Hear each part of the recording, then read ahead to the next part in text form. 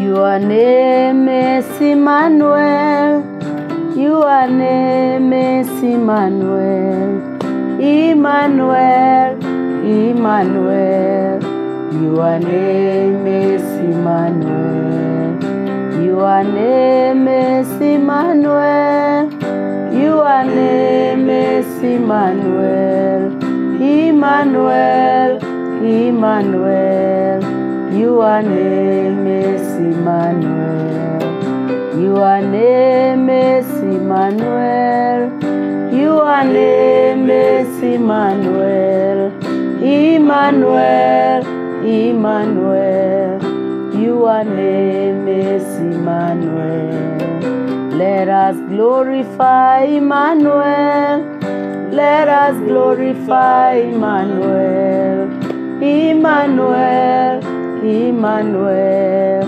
Let us glorify Emmanuel. Let us glorify Emmanuel. Let us glorify Emmanuel.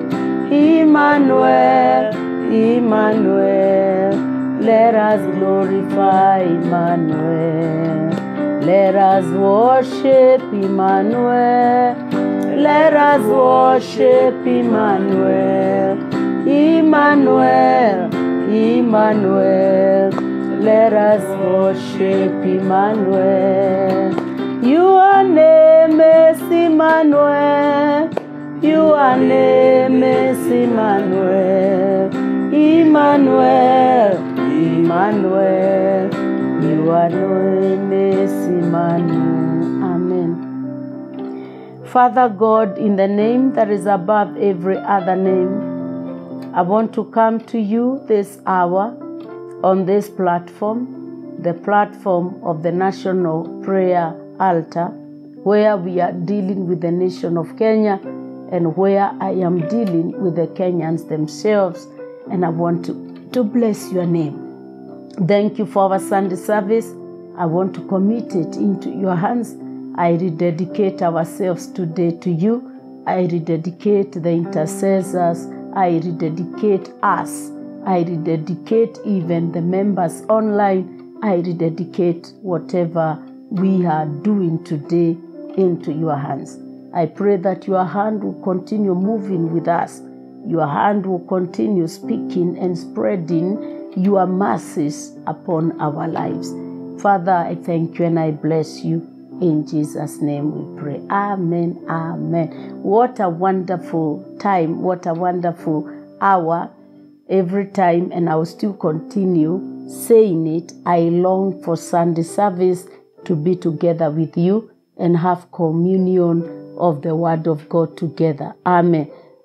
I think one of these days I will pray about it, but I wouldn't mind having a Holy Communion with the intercessors in this nation online and also those that follow me, the partners, that God will renew our strength. God will help us in these 6 months of the year that is remaining. These are 6 months: January, February, March, April, May, June. And we are entering July, August, September, October, November, December. This finishing 6 months, we need to have a communion together so that God can renew our strength and that His promises will follow us and God is going to bless us. Amen. I pray that I will have it. Amen. Do you have my number? Have you been partnering with Apostle Damaris? Have you been saying, woman of God, God is really helping you to reach to my heart. God is gracing you to open my eyes through the Word of God. Kindly, I want you to partner with me. And those that have been partnering with me, I don't take it for granted because the economy also is not right. But God is going to reward you. God is going to save you from the harsh atmosphere of finances in this nation. And I'm still trusting God what He said. From the month of August, we shall start seeing some fruits. And God is going to bless you for supporting me. Thank you for you that have been praying together with me. And you have been saying, woman of God, everything you say, it has come to pass. It is the mercies of God. God bless you for that in Jesus' name. Now, this is my PayBill number. Kindly send me your 1,000. Send me your 500 shillings.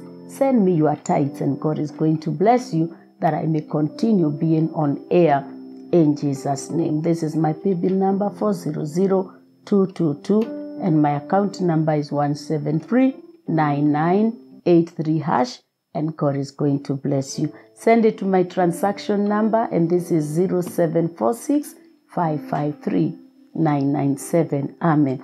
Now, today I want us to talk about how the Word of God can release an inner impartation. You read the Word of God, and the Word of God, the presence of God, fills your spirit.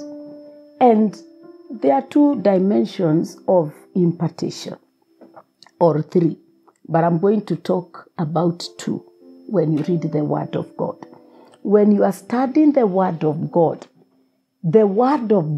becomes flesh. The Word of God becomes flesh.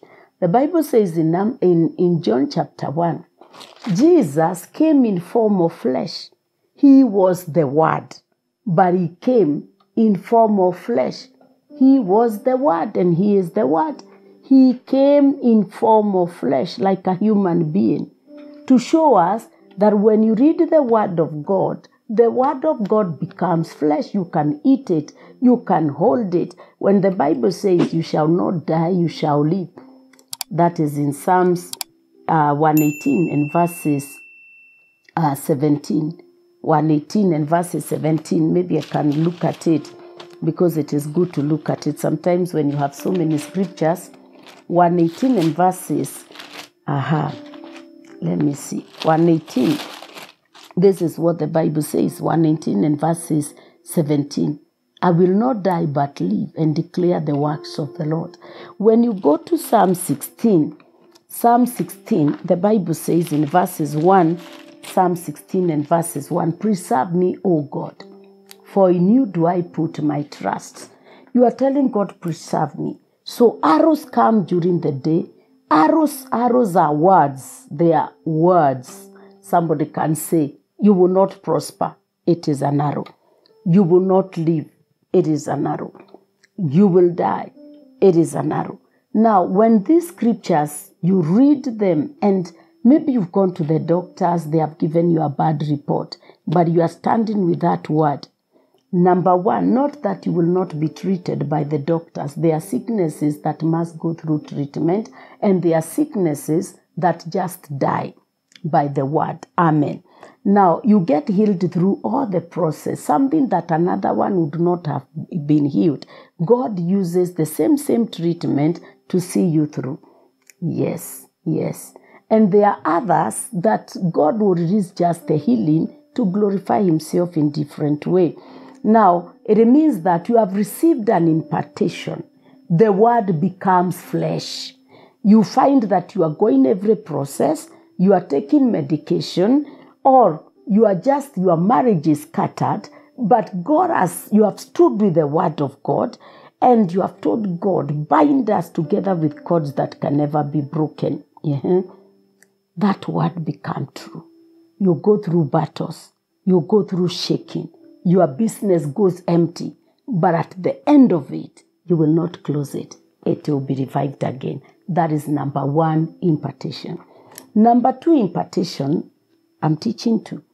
It is through reading the word of God, and the presence of God surrounds you. There are times I read the word of God and the presence of God, the atmosphere changes. And you start understanding the word of God in a different dimension. And your word enters you. Even in your dreams, your word, the word that you have read, is just ringing in your spirit. Just the way you can be listening to music, listen to music, and then when you go to sleep, the same music is playing, or you are talking with persons, talking. When you go to sleep, you are just talking with the same person. That is the way the word of God becomes. I want to explain something before I read the word of God. In the spirit realm, life is spiritual. Nothing happens here on earth without it happening in the spirit realm. Death, if in the spirit realm there is no death, even if you get sick, even if you get an accident, you will still come out alive. Yes, you may break your feet or not. Yes, even if you have HIV, even if you have whatever, what kills others will not kill you.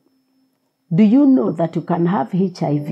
You are still taking medication and God has healed you in the spirit realm. And physically you are not healed. And you find that you have gotten even 20 years, 40 years, 50 years, 60 years in the same sickness. Many have died, but you are still alive taking medication. But in the spirit, you are healed. But if your name in the spirit is dead, if you are in the grave, if you are in the coffin, you will die unless you are pastor or you pray against untimely death. Let me tell you something. Life is spiritual. And that is why Christians, we should desire the word of God, because it will remove you. I had a minister of the gospel, sorry, I don't mention this and I don't talk about it. He was preaching, somebody sent me, I don't visit those things.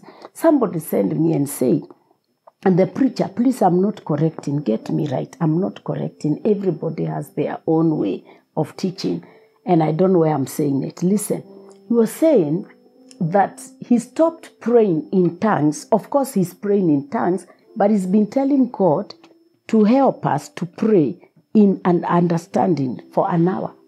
And he was speaking, kindly get me right. I don't fight ministers of the gospel, and I am not. I'm trying to correct something because I'm an intercessor.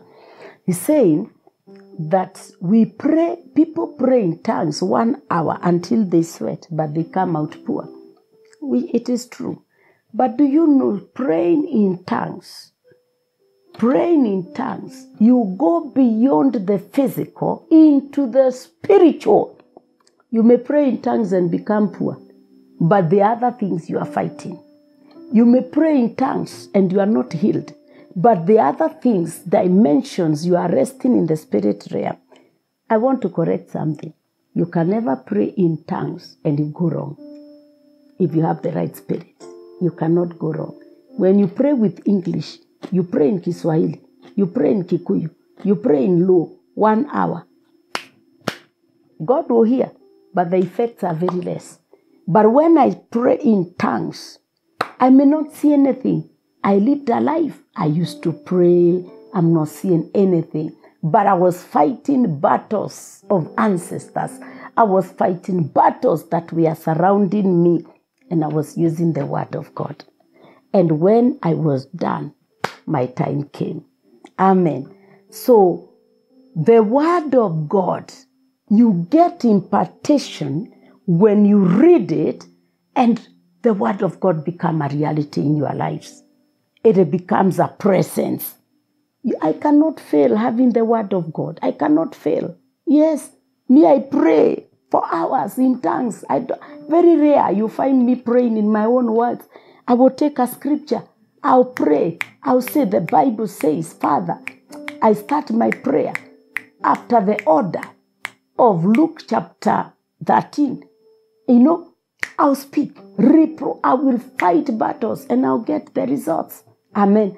The reason why we are not getting the results is because we are not entering into a dimension. The word of God will help you grow in the presence of God. You read the word of God, an atmosphere changes. Yes, I've done it.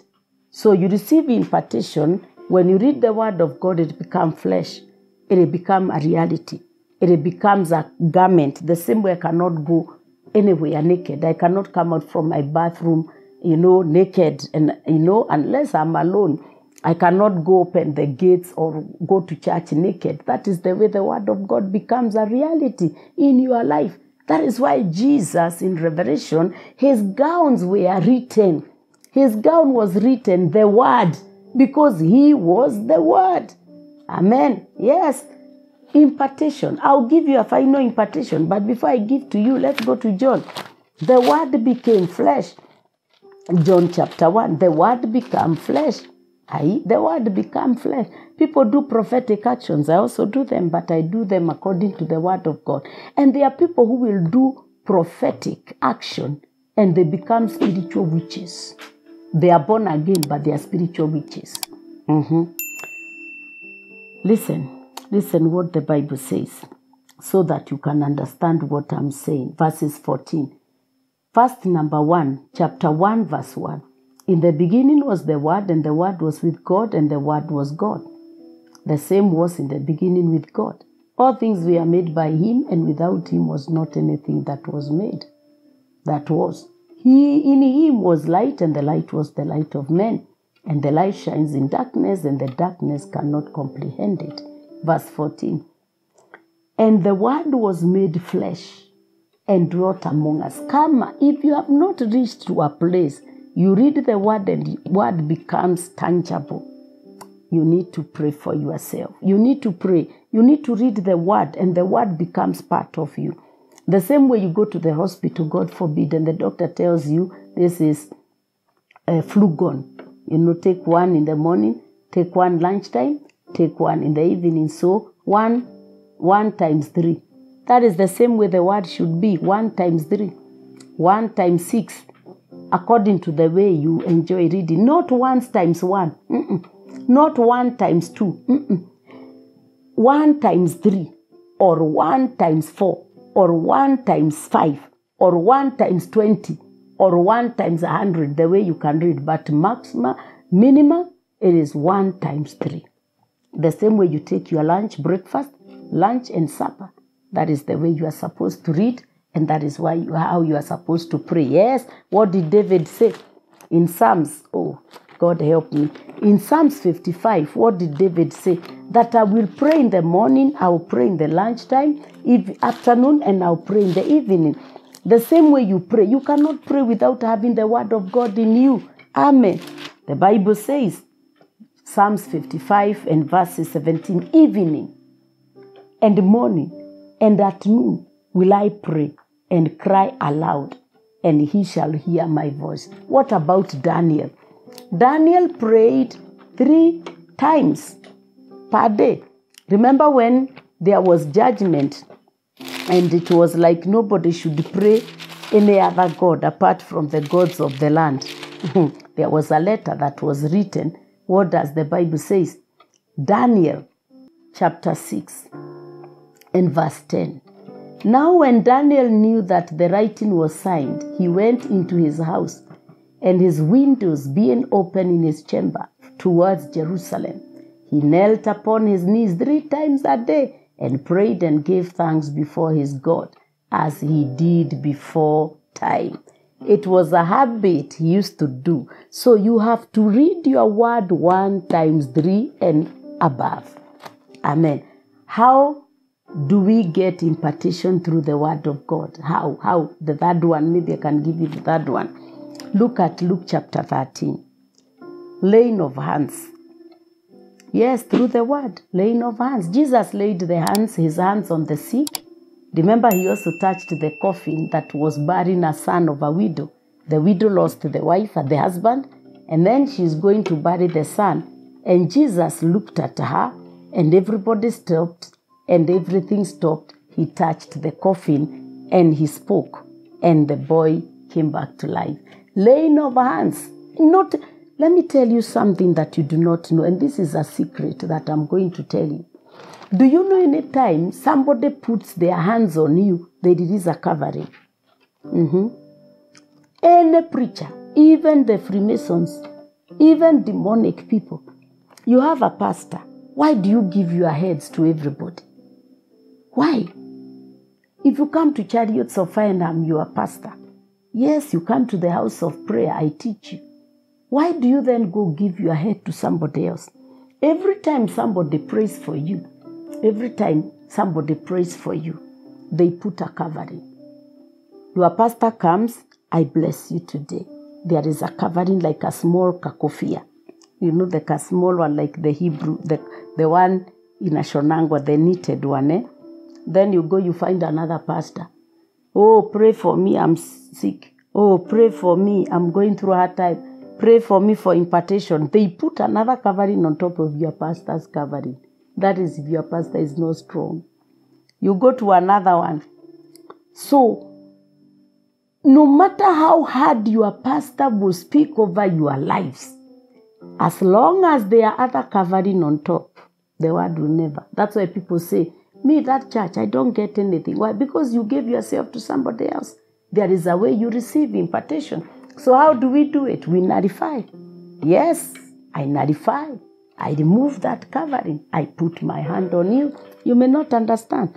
Look at Luke chapter 13. How Jesus healed the lady that was suffering from infirmity. He spoke his word. The word of God, when you read it, it releases an impartation to become something. If you are reading about scriptures like 1 Corinthians chapter 12 about the gifts of the Holy Spirit. Father, give me the gift of discernment. I've known that. Open my eyes. You find your eyes are being opened. Open my spiritual ears. You find why? There is the impartation of the word of God. Amen. The Bible says, verses 12, Luke 13:12. And when Jesus saw her, he called her to him and said to her, Woman, you are loosed from your infirmity. It is the word. Woman, you are loosed from infirmity. Maybe I'm praying over something that is troubling me, and I read that scripture, I'll say, Woman, Jesus has said it. Thou art loosed from your infirmity. You infirmity, hear the word of Jesus. Luke 13 verses 12, the Bible says, I am loosed. I may not be loosed that time, but I'll continue praying that word until it become. And then you're like, you even will not know when a challenge is going. You will not even know. But you realize and say, I don't feel pain anymore. And as you say, I'm not feeling pain anymore, you find that yourself, you got healed. And then what does the Bible say in verses 13? And he laid his hands on her, and immediately she was made straight and glorified God. That is how the word of God works. That is how the word of God works.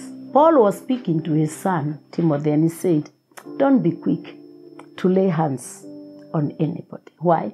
Because in the hands, there is impartation. Look at Timothy. Look at 1 Timothy, and we read it. 1 Timothy chapter, look at Timothy chapter 4 and verses 14. Neglect not the gift that is in you, which was given you by prophecy, by speaking. By speaking. You may not have any gift. And this is what many intercessors, many men of God forget. You do not have any gift. But the man of God or the woman of God that you are submitting to puts their hands on you and says, from today, from today, fight my battles. So God will start revealing to you battles of the past that you fight. And then you start feeling you are the king, you are the Alpha and Omega. And that is how divination is entering. You are a pastor, your pastor lays hands on you to do what is needed to be done. You find cripples are walking, the blind eyes are seeing, the deaf ears are, and you are like, I think I'm better than my pastor. And your pastor have never even brought the dead to life, but you have brought. But you have forgotten that there is the word you have spoken over your life, that you will be a prophet to the nation. You know, you will excel in business.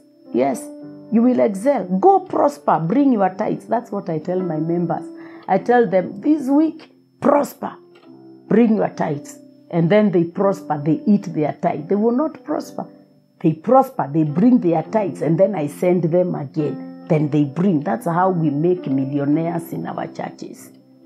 Yes, by releasing. The Bible says, and given prophecy, with the laying on of the hands of the Presbyterians. These are elders.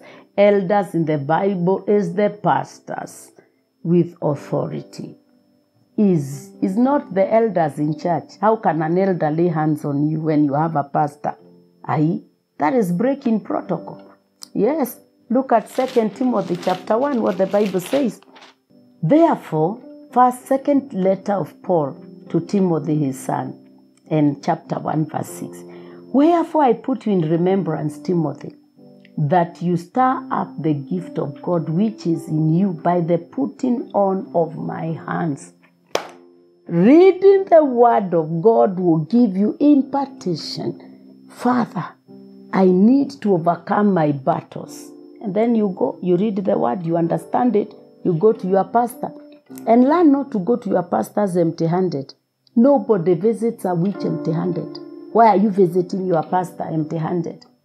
Even Saul himself, he asked his servant in 1 Samuel chapter 9. He asked his servant very well, yes, there is a prophet, there is a priest, there is a seer. What are we going to take to him? Nobody goes empty-handed.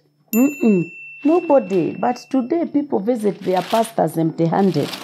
You don't visit pastors empty-handed. It's not about bribing. No. It's not about bribing. It's not about bribing. Listen, verse 7. This is what the Bible says. Then Saul said to his servant, but behold, if we go, what shall we bring the man? Chapter 9, 1 Samuel, chapter 9, verse 7. Then said Saul to his servant, but behold, if we go, what shall we bring the man? For the bread is spent in our vessels, and there is not a presence to bring to him, to bring to the man of God. What have we? And the servant answered Saul again and said, behold, I have here at hand the 4th part of shekel of silver that I will give to the man of God to tell us our way. Why do you go empty-handed to men of God? Why do you go? No matter how little it is, never go empty-handed. Amen. Never go empty-handed to your pastor. When you are going to that office, even if it is the little you have, never go empty-handed. When you go to church, don't go empty-handed. Save from Monday to Saturday. Save even if it's 10 shillings that you can afford. I started giving an offering of 10 many years. It was my gold. Even 5 shillings. It was my precious stone. Yes, it was. I remember one time I went somewhere in Nairobi and the minister of God was preaching. He was a guest. And I didn't have anything. And the bishop said, I want people to come here. 50,000, 10,000, 5,000. They came. Me, I had 200 shillings. I said, that is my 50,000. He didn't say that don't come. No. When he called everything, I went like that woman that gave an offering and Jesus was looking at her. Even the 200 shillings, I didn't know whether I'll get it. Don't do that.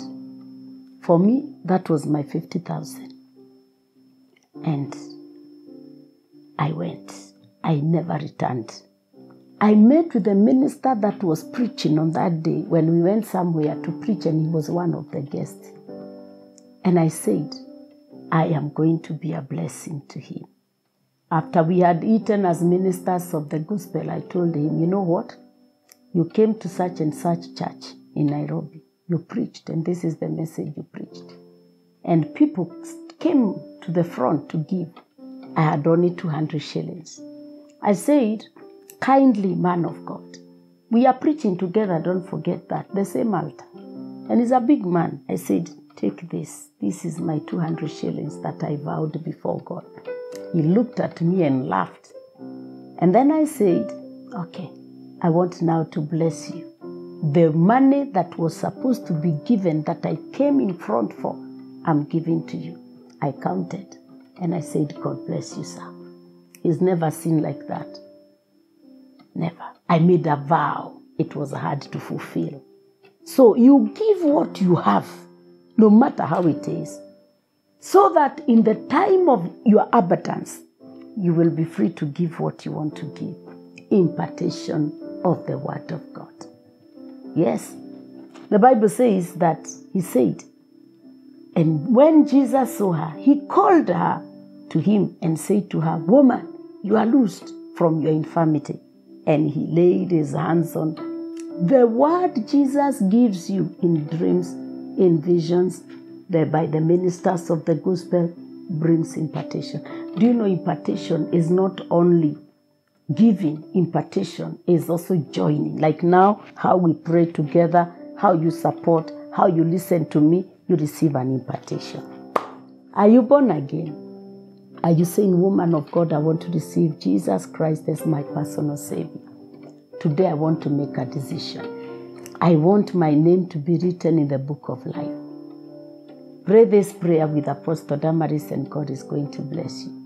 Father, just as I am, I come to you. Forgive me, wash my sins, cleanse my garments, and write my name in the book of life.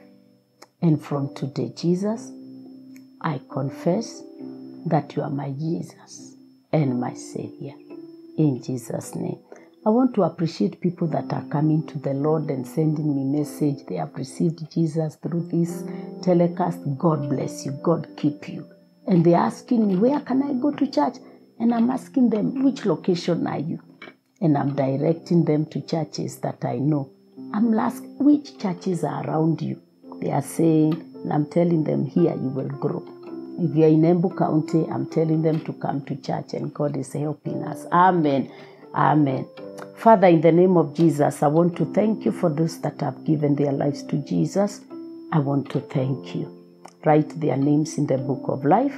Show them a church with the right doctrine and the right pastor that they may grow. And let God reign over you in Jesus' name. I want to pray for my partners today. I want to pray for the tithers. I want to pray for those that give me the little they can, that your pockets will never dry. Because of partnering with me, I tie you around my wings and around my waist. That God will prosper you, God will make you, God will honor you. God will quench the sun that is burning your head and your finances. That this is the time of harvest, you are going to harvest. Because of partnering with me, let the hand of God continue being with you. May God fight your battles, the God that I serve. And I deploy the angelic ministry to serve you in another dimension, and God is going to be glorified. Thank you, Father, for the online church. I bless them. I pray that peace, and I bring them under the canopy of the Holy Spirit. Hide them, preserve them, show them mercy, bless them, and let them testify in Jesus' name. Do you have my number? Are you saying, woman of God, I want to partner with you with 1,000, with 500 shillings? This is my PAYBILL number, 400222. My account number is 1739983#. Send your transactions to my MPESA number 0746553997, and it's on the screen, and God is going to bless you. Always remember that where there is a prophet, there is a testimony, and by the hand of Apostle Damaris, signs and wonders and miracles are your portion today. God bless you.